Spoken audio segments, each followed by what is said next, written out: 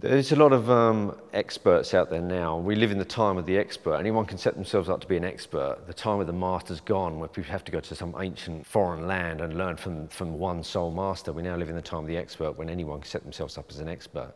But for me, I had to teach from a position of truth. I had to have been through what I have and the experiences that I have in order to be able to coach people with a strong element of truth and knowing, in that I can help them to be the best that they can be.